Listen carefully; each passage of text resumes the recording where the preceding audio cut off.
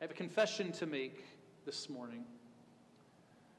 I made a promise, and I didn't keep it, at least not yet. The Kylas were here on Wednesday night, and Judah is prepping his car for the Awana Grand Prix, which is this Wednesday. And he asked me, I've recently acquired a bandsaw, and he asked me to make a cut out of his car. He had been at my house earlier in the week, prepping his car, and he needed this thing cut. He couldn't come over. They were leaving town for a couple of days to go get away during spring break. And I said, oh yeah, no problem, give it to me. I'll make the cut. It'll be a piece of cake. And then life happened. And I didn't prioritize the car like I should. I didn't get it done. It is still at my house, and it is still uncut. I'm sorry, Judah. And that is just one example of numerous broken promises that I have made in my life. My poor children suffer from the same fate that Judah is suffering from this morning, only more often. I tell them I'm going to do something, and I either get caught up with things in work or I just forget. I'm so focused on myself and what I think needs to get done that I neglect what I tell my kids that I'm going to do. I'm sure that for many of you there's probably examples as well of me telling you I was going to do something and failing to follow through on my word. And I'm probably worse at it than most of you, but I'm sure I'm not the only one who's broken a promise or two in this life.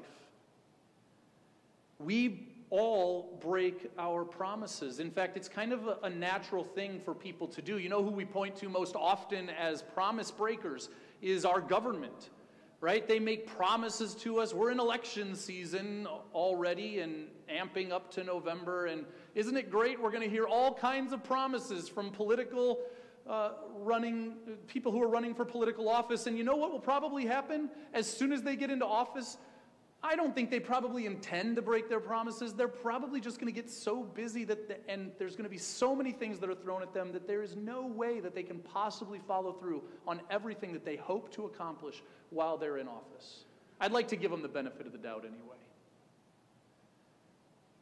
But the fact of the matter is that people break promises all the time. We make promises that we cannot keep. Or in the worst cases, we make promises that we never intend to keep. But the good news is that God is not like us. And even better news for all of you, God is not like me in breaking promises.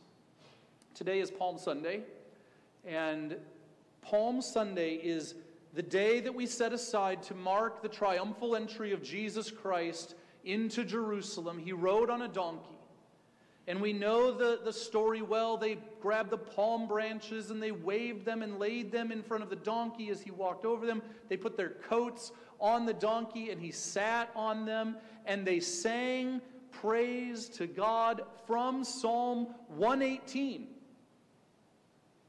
as he entered into Jerusalem. It was a glorious day for Jerusalem. It was a day that had been promised and was now coming to pass. It was a glorious day for Israel. But why do we celebrate it today? There may be some in here who have some Jewish heritage or Jewish ethnicity in their bloodline, their DNA, but probably slim to none for most of us. Why would we care about a Jewish king riding on a donkey into a city almost 2,000 years ago? Why is that a big deal for us? Why has the church celebrated this Sunday for 2,000 years? I want you to recognize that although Christ rode in and was hailed as king, he still is not sitting on a throne in Jerusalem. In Instead, 5 days later, he was executed as a criminal by the religious leaders of Judaism. But this Sunday is still important. Even though Christ isn't on a literal throne in Jerusalem yet, I believe he will be someday. And even though they crucified him 5 days later, Palm Sunday is significant for us. And I think the first reason why is because it identifies Jesus in an important way. He came as the Messiah, the King that was promised in the Old Testament. Zechariah 9:9 in particular emphasizes the fact that the King would come on a donkey, riding into Jerusalem, endowed with salvation. And that, even the fact that I mentioned that prophecy in Zechariah 9:9 actually points to the second reason why Palm Sunday is so important. And it's actually what I think that even Psalm 118 is driving us toward, even as it talks about Palm Sunday. It's that God kept his promise on Palm Sunday. God had promised to send a king, and he had promised this king a long time ago. The first instance of the king being prophesied is recorded in Genesis. At the end of Genesis, as Jacob is blessing his sons, he blesses Judah, and he says, the scepter will not depart from Judah. Later on, as Israel enters the land and they become established, eventually there's kings who come to reign over Israel. And one of those kings, who is the most prominent of all of the Israelite kings, King David, was made a promise from God.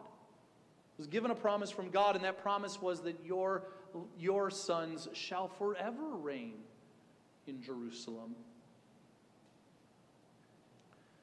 And the prophecies go on. We can point to Zechariah 9:9. We could point to Daniel chapter 9 and verses 24 through 26, which I believe is an explicit prophecy that points in detail to the very day of Palm Sunday. But I don't have time to explain that to you today, but I'd love to have the conversation sometime if you want to hear it. But then wait a second. Pastor Rory, you're saying that Jesus is the fulfillment of prophecy, and that Palm Sunday reminds us that God keeps his promises, and that he promised that this king would come, but the king isn't there. He's not on the throne in Jerusalem. How can it possibly mark the fulfillment of prophecy?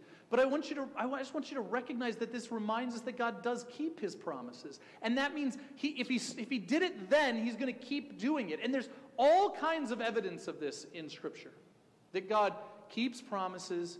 He doesn't keep them when we want him to necessarily, or when we think he should, but he's always keeping his promises. And the fact that Jesus showed up at all is a fulfillment of multiple promises in the Old Testament and covenants that were handed down to Adam, to Abraham, to Isaac, to Jacob, to David, to Solomon, and through all the prophets. When Jesus rode in on that donkey in Jerusalem that day, God was saying, listen, just in case you doubted me, I'm keeping my promise. Here's my king. Worship him, follow him, serve him, and serve me. And Psalm 118 comes into play into all of this, because this is the song that they sang. I mentioned that already.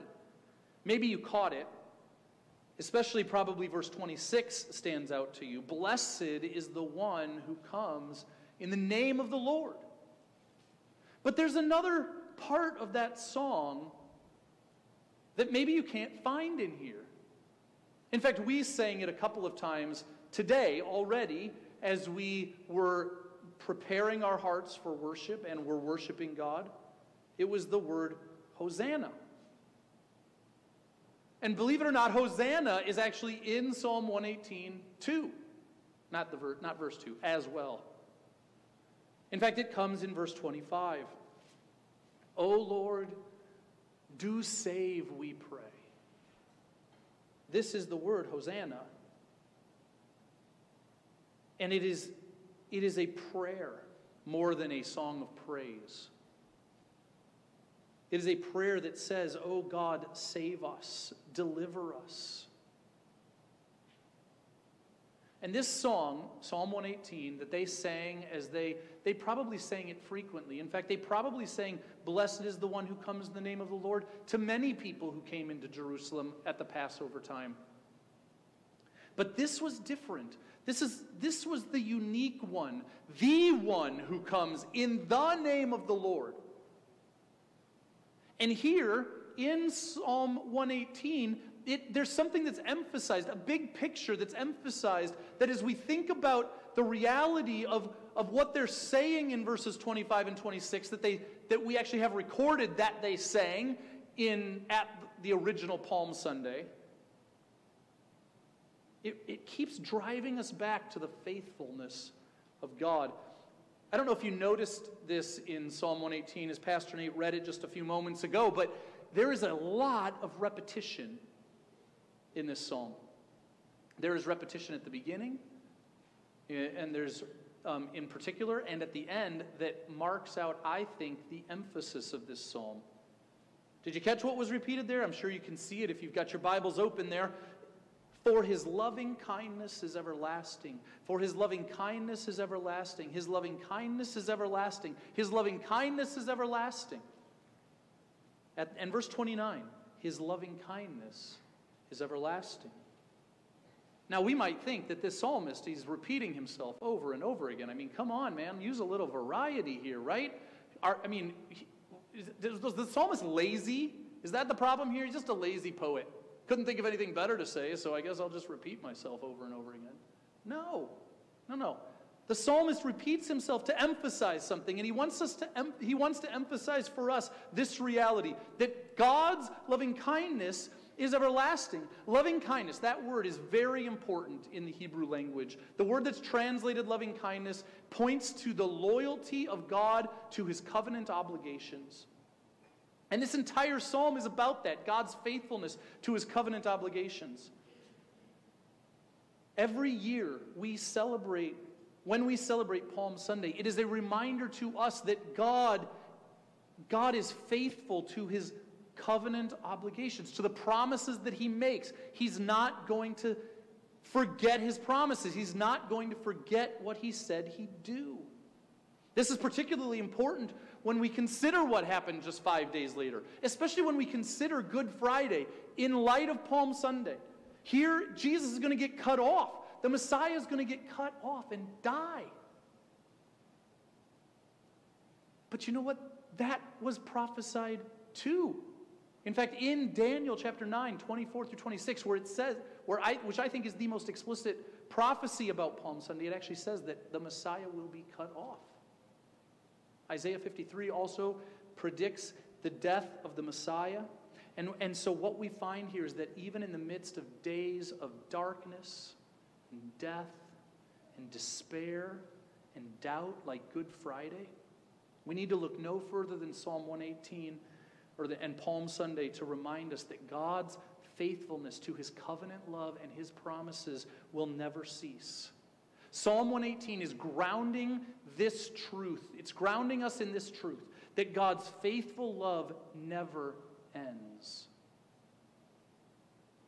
And it emphasizes this by praising 5 highlights of God's unending faithful love. Let me just walk through these 5 highlights of God's unending faithful love with you as we, in the rest of our time. The first is that he is a shielding ally. The first highlight of God's unending faithful love is that he is a shielding ally. Verses 5 through 9. From my distress I called upon the Lord. The Lord answered me and set me in a large place. The Lord is for me. I will not fear. What can man do to me? The Lord is for me among those who help me. Therefore I will look with satisfaction on those who hate me. It is better to take refuge in the Lord than to trust in man. It is better to take refuge in the Lord than to trust in princes. Now, I purposely emphasize the things that were repeated in here. The psalmist here is looking at his past, and he has these 2 phrases that he repeats in these verses. The first is that God is for me. This is God as an ally. He is for us. And here's the thing. We don't know who wrote this psalm. We don't know when it was written, and I don't think it matters. What is most important is the God of this psalm who deserves the focus, and he is the God who is with us. He is for us. God is not trying to get you. Now, you might think sometimes when life is turning away from what you plan for it to, the way you plan for it to go, when there's a curveball thrown at you and you're expecting a fastball, you might think that God is forgotten and that maybe God isn't for you. Maybe God's actually against you. We have ways of convincing ourselves of this reality. But the fact of the matter is that the psalmist repeats this for a reason. The Lord is for me. And that means the Lord is for you. If you are one of God's people, God is for you. He's going to fight for you. He's going to help you. And he says here, I will not fear because of that. And in particular, he talks about what can man do to me? But what can anything do to us? What can death and sickness and pain do to us when God is for us? Nothing, I say, and he's going to get to that in a moment. But then the other phrase that's repeated is that it's better to take refuge in the Lord. It emphasizes that God is a shield or a refuge for his people. He's a safe place to go. And this just is emphasized all the more of the idea of God being for us, if he's a refuge and a shield for us. Man will fail you. You can put your hope in people all you want, but they will let you down. It doesn't matter if they're politicians. It doesn't matter if it's your kids or your spouse or your boss or your neighbors or your best friend. They will fail you at some time. I've just talked about how I fail people. I failed Judah. I fail my kids. I failed you in multiple ways, not keeping my promises. I'm going to let you down. Put your hope in me, and guaranteed you're going to get disenfranchised at some point. But put your hope in God. Make him your refuge, and see that he is for you, and you will never be let down. He exceeds whatever refuge man can offer. Because he is God. He's eternal. We so quickly take our eyes off of God as we face the difficulties of life. And we often, the first place we turn is to humans for answers. But God is for you. He's better than a financial stopgap. He's better than a health insurance plan. He's better than a retirement plan. He's better than a politician. He's better than whatever you have trouble trusting him for, than any other option or any human wisdom could possibly come up with. Will you trust him? He is dependable because he's for us, and he's the best refuge. And so we see that he is a shielding ally, but he is also a strengthening presence. A strengthening presence. In verses 10 through 14, we see this strengthening presence. Look again and listen for the repetition. All nations surrounded me. In the name of the Lord, I will surely cut them off. They surrounded me. Yes, they surrounded me. In the name of the Lord, I will surely cut them off. They surrounded me like bees. They were extinguished as a fire of thorns. In the name of the Lord, I will surely cut them off.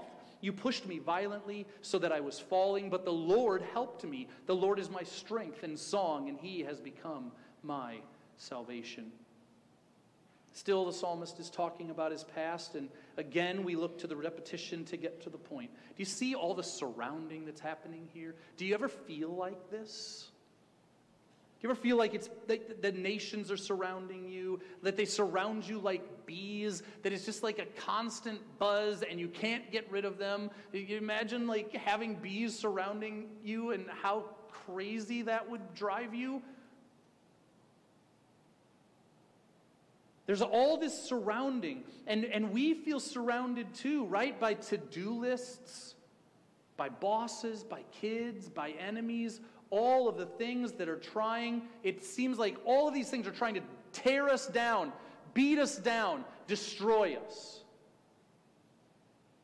But do you notice what else was repeated? Even as it repeated all of the surrounding, it kept emphasizing, in the name of the Lord, in the name of Yahweh, I will cut them off.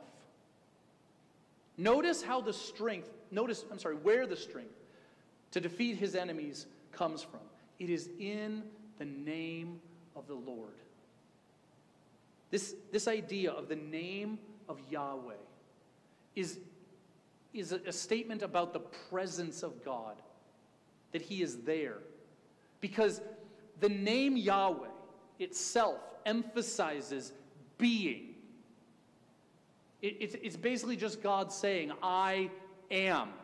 I exist. And I'm never going away. It's the presence of God that is emphasized in the name of God. And when we talk about cutting off our enemies in the name of the Lord, it is not, it's actually more of a submission to him. Just like we pray in the name of Jesus. When we pray in the name of Jesus, it's not just a magical phrase that we say to get what we want, but it's actually a submission to the will and plan of God. It's saying, what you want, God, is what I want in this prayer. And so when we close our prayers in the name of Jesus, amen, we are praying in submission to him and in acknowledgement of the fact that he hears us because of Jesus and his sacrifice. And so where does salvation come from then? Salvation comes from the name of Jesus, the righteousness of Christ applied to our account. Where does salvation come from here? In the name of Yahweh. And this isn't repeated in the same way here, but the idea of him being, this in the name of the Lord is emphasizing the presence, but the strengthening is emphasized not with so much repetition of a specific word, but of repetition of an idea. Verse 13, the second half of the Lord helped me. Verse 14, the Lord is my strength. The Lord is my song. He has become my salvation. So here, instead of using the same word, he repeats an idea, and he uses all of these synonyms to point us to the fact that there's this strength from God that can help us. God wins the victory by his power and for his name. This is why he's working in your life. It's so that he receives the glory, but it's his strengthening presence that can help us in this. We see this all over the New Testament as well, but the passage that comes to mind is 2 Corinthians chapter 12, when Paul says that he had this weakness in the flesh and this thorn in the flesh that he wanted God to take away, and God says, but my strength is perfected in your weakness. My grace is sufficient for you.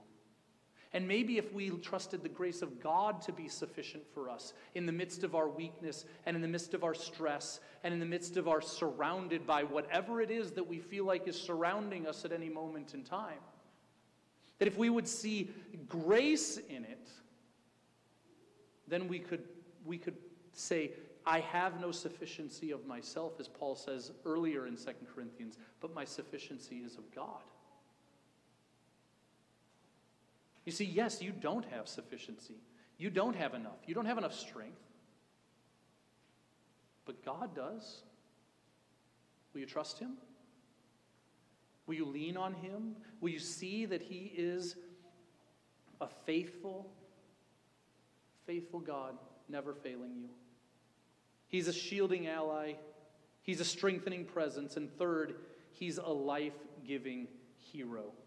A life-giving hero, verses 15 through 18. The sound of joyful shouting and salvation is in the tents of the righteous. The right hand of the Lord does valiantly. The right hand of the Lord is exalted. The right hand of the Lord does valiantly. I will not die, but live, and tell the works of the Lord. The Lord has disciplined me severely, but he has not given me over to death.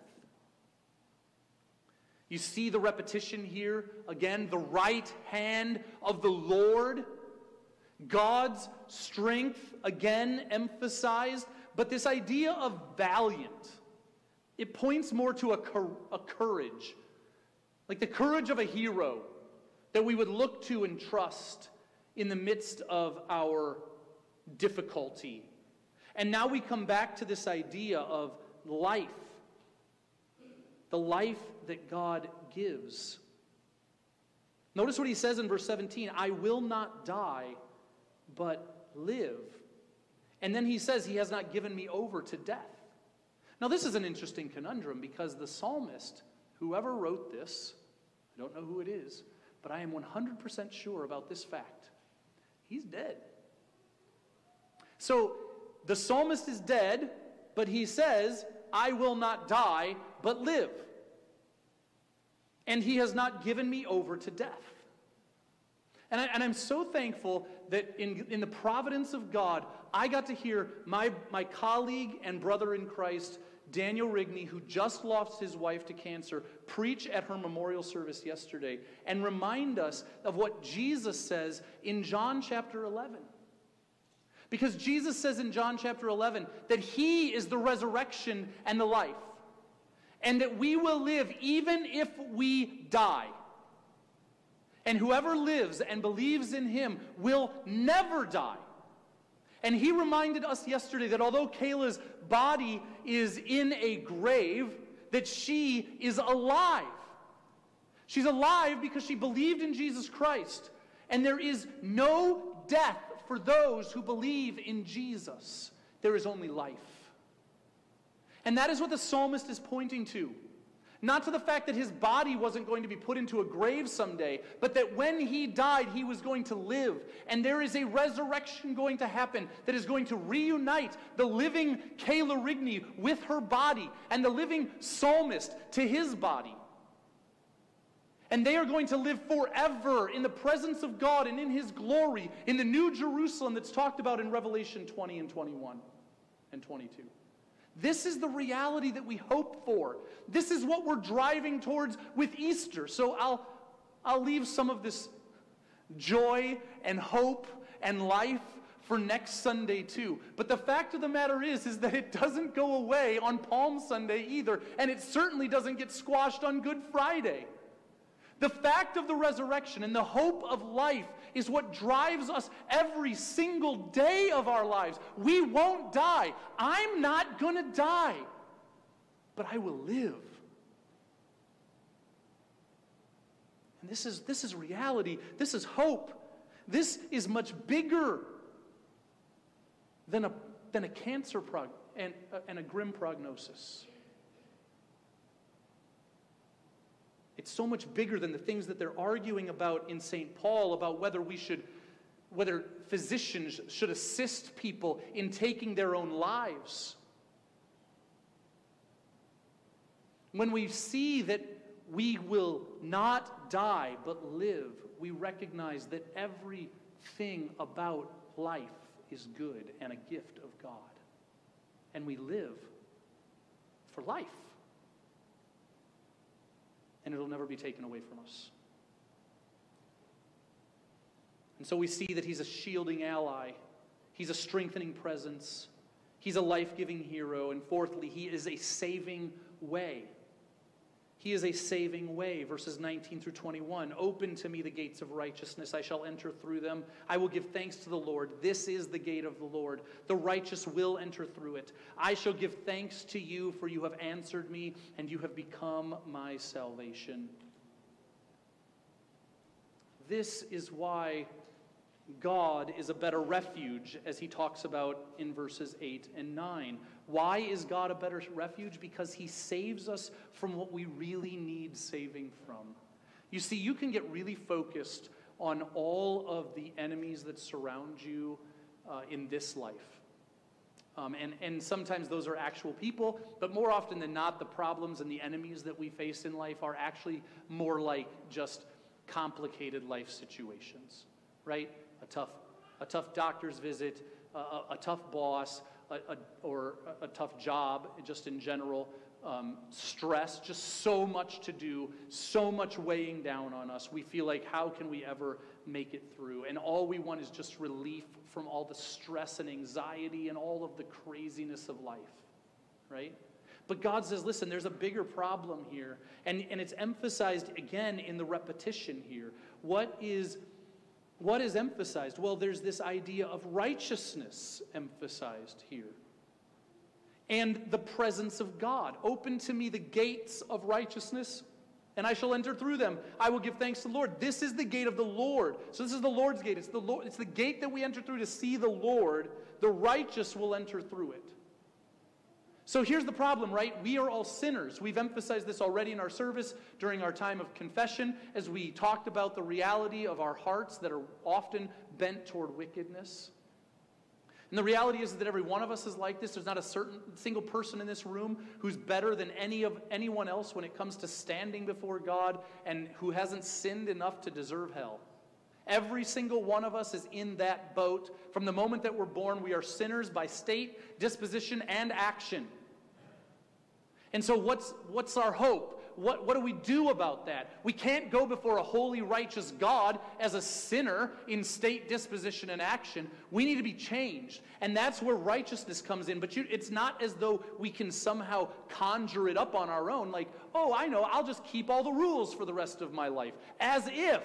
Right? You've been failing at that since the moment you were born. You can't keep all the rules. You're just going to keep screwing it up.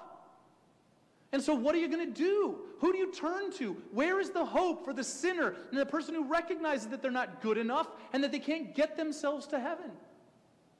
Well, that's where righteousness comes in. Who becomes his salvation in verse 21? Not himself. God does. God saves. God declares us righteous. God makes it possible for us to enter into the presence of God. Wait a second, what? Yeah, God is the one who justifies sinners, declares them righteous, so that when we walk into his presence, he no longer sees the rebellious, wicked heart that's worthless that we talked about from Proverbs 10, but he sees the righteous, living Son of God in us. And so we get saved. We get saved from what we really need salvation from. You might think you need to be saved from all of the chaos of your life, but what you really need is salvation from your sin. You might think that you need to get saved from the debt that you have. Maybe you're just over your head in debt. You just can't see a way out. You can barely keep the bills paid. You need salvation from God for your soul, from your sin. Because that is what's really destroying you, much more than your financial difficulties, much more than the chaos of your home and the stress of your heart. And this is what we hope in, the salvation, the saving way of God. God is a saving way. And he tells us that he made this visible in the person of Jesus Christ when Jesus says, I am the way, the truth, and the life. No one comes to the Father. No one enters the gates of righteousness but by me. And then finally, the fifth of our proofs here of God's covenant keeping is that he is a covenant keeping God. God's faithfulness, the fact that his loving kindness is everlasting, it never ends, is seen in the fact that he's a covenant keeping God. This is the strongly prophetic section that ends this psalm. It's the part that we think of. Verse 22 is quoted in Matthew 21:42, Mark 12:10 and 11, Luke 20:17, Acts 4:11, Ephesians 2:20, 1 Peter 2:7. You got enough New Testament quotes of verse 22. Verse 25 also is quoted during the Passion Week in all of the Gospels in Matthew, Mark, Luke, and John. And you'll notice that the emphasis on what God is doing here in verses 23 and 24. In verses 23 and 24, he says, this is the Lord's doing. It is marvelous in our eyes. This is the day which the Lord has made. Let us rejoice and be glad in it. I would understand this as the psalmist's confidence that God will make all of this a reality by making the rejected stone the best and the most obvious. He's going to ordain a specific day. That is the day that Jesus walked into Jerusalem. And what are they praying for? They're praying for prosperity and salvation in verse 25. Oh Lord, do save. Oh Lord, do send prosperity. And understand when he says prosperity, he's not just talking about, a lot of wealth and, big TVs and mansions and lots of food everywhere. But he's talking about a spiritual prosperity that would come only through Christ. Now, there is an actual physical prosperity that will happen in that. I mean, read Revelation 21 and 22 and see what the new heavens and the new earth are going to look like. And it's hard to argue that that's not prosperous. But don't get your times messed up in thinking about when the prosperity comes. That prosperity can't happen until Christ is sitting on the throne and establishing peace through his name. And here's what he does. He does what he's going to fulfill these promises. He's going to keep his covenant, and he did it when he brought Jesus into Jerusalem, and he's still doing it today. He's still keeping his promise. Because here's the reality. When we think about the fact that God will always act in his faithful covenant-keeping love, and we try to remind ourselves of that God's loving kindness is everlasting, and we can remind ourselves of that and say it over and over and over again and keep clinging to that hope. The reality is that we look at Psalm 118 and we're like, wait a second, that was written a long time ago. In fact, it was written a long time before Jesus ever even came. I mean, bare minimum, it was written after the exile, which is 400 to 500 years, I guess 400 years before Jesus would have walked through that gate in Jerusalem. Maybe it was written before that. The promise that there would be a king and a scepter in Judah, that happened before the Exodus, when God promised through Jacob to Judah that the scepter would not depart. He promised to David thousands of years before not only the exile, but then also the return from exile, and then Jesus actually coming. Maybe people in the days of Psalm 118 thought God had forgotten. Maybe the people who were alive when Jesus actually walked through that gate thought that he had forgotten. Do you ever feel like God has forgotten his promises to you?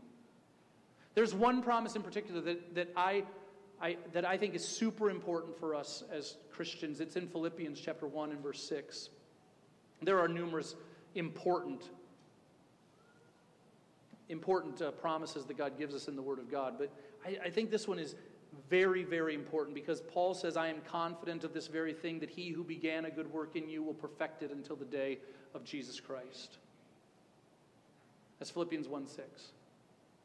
And I wonder if you sometimes think, I think God forgot me in that promise. Because I keep trying to be like Jesus, but I keep falling flat on my face day after day after day. I keep screwing it all up. I'm not getting right. I still get angry with my kids. I still disobey my parents. I still frustrate my teachers. I still don't get my homework done like I'm supposed to. I still am lazy on my job, or I feel lazy at least, and I want to be lazy. Or I'm doubting, and I'm fearful, and I'm in all of these things, and we feel like, man, God, I want you to take these things away. I want you to make me righteous. I want you to make me look like Jesus. Would you please? And then God works in his timing and in his way, and it's slow. But just because it doesn't happen when we want it to, or when we think it should, like we have an idea, like, God, just make me like Jesus today, and it'll be just fine. Everything will be great. Well, maybe, but if God doesn't do that, I trust him to be wise enough to always make the best decision in that regard. And maybe he knows that you becoming like Jesus over the long term, with slow change and slight incremental advance, is exactly what you need to keep trusting him and not to get inflated with your ego about thinking about how good you are and comparing yourself to everybody else and being self-righteous and just falling back into sin again. Yes, could God just remove all of our temptation? Of course he could. But he doesn't. Why? Because this is the best way for him to show his glory and his wisdom in you. And this is actually what he talks about in Ephesians chapter 3 when he talks about the manifold wisdom of God displayed in the church. You see, if you didn't need any help, if you were just like Jesus, you'd probably be trying to tell the rest of us all what we need to do, and then you'd probably get frustrated with all of us because we'd keep screwing it up. And then on top of that, we don't, like, where do we get to help you grow? Where do we get to speak into the truth in your life? Where's our role in helping you become like Jesus, because that's what Ephesians 4 tells us that this is for. This church, this gathering, is for us to speak truth to each other in love, so that we might grow up into him who is our head, even Christ. That's mind-boggling, that God has such a wise and extraordinary plan, that he doesn't even finish his work in us immediately, because he wants it to be a process so that all of you can speak into my life and so that I can speak into yours. Wow. You see, God is keeping his promise. Maybe not exactly like how you think he should or when you think he should, but he's keeping it. And it's happening every time we speak truth to each other. Every time you say, when you hear the word of God, yes, I believe that, and I'm going to try to live that. And it just keeps happening. And it's just, we're all kind of like moving toward Jesus. It's slow sometimes. Sometimes it's even imperceptible. But it's happening because God keeps his word. And he proved it on Palm Sunday. He proved it when Jesus walked through that gate in Jerusalem on that donkey. And those people sang Psalm 118. Oh, Lord, save us. It's the same song that we sing today. Oh, Lord, save us. Make us like Jesus. Let's pray. Heavenly Father, thank you for your faithfulness to us in the Word of God. Thank you for your faithfulness to your promises. Thank you for transforming us into the image of your Son, Jesus. I pray that you would help us to be faithful in believing your promises. Help us to guard against doubt and fear and giving up. Help us not to lose heart, because we believe that you are keeping your promises. And when we can't, when you just can't see it anymore, when we're blinded by all of the trouble and struggle that life throws our way, may you bring each other to our lives so that we can speak truth that way too. We can hear it from each other, and give us the courage to speak it to each other so that the life of Christ might be seen in us, and our hope in the promises that you make and never fail in will be what guards and guides us. In Jesus' name I pray. Amen.